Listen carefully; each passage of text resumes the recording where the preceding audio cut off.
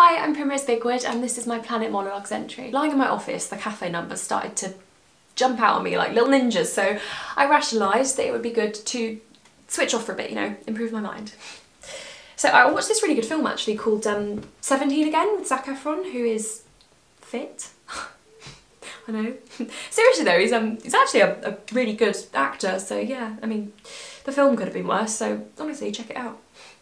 And then I googled Obama to keep up with, you know, who is also, as it turns out, attractive. So I lay there thinking, numbers, Obama, numbers, Zac, Obama, numbers, Zac, and suddenly I was on YouPorn having a horrible wank.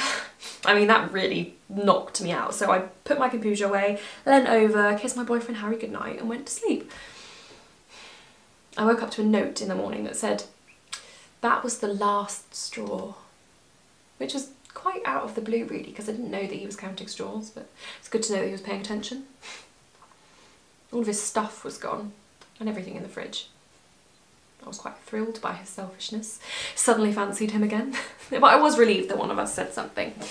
He used to say things to me like, "You're not like other girls, you can keep up." Keep up.